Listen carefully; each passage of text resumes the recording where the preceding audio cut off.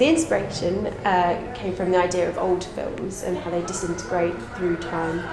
I decided to use this 1903 Alice in Wonderland because of how old it is and that the images is really interesting. I watched the film, and then as I'm watching the film I take photos as it's playing, and then I look back on the photos and see which images stand out the most. And I picked these images because it's not obviously Alice in Wonderland. I didn't want to kind of narrate the film, I just wanted a moment in the film. It takes, I think each one took about 8 hours to write over.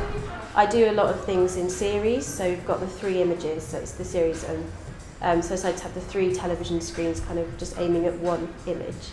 And then I wanted the light from the TV screen to kind of light up the picture, like the flickering, and then as people go in and kind of walk past, they create kind of shadows and things over the images. It's kind of given us that other artists kind of focus on doing something for the community rather than just doing things for ourselves. It's a good opportunity for us to kind of get our work out there.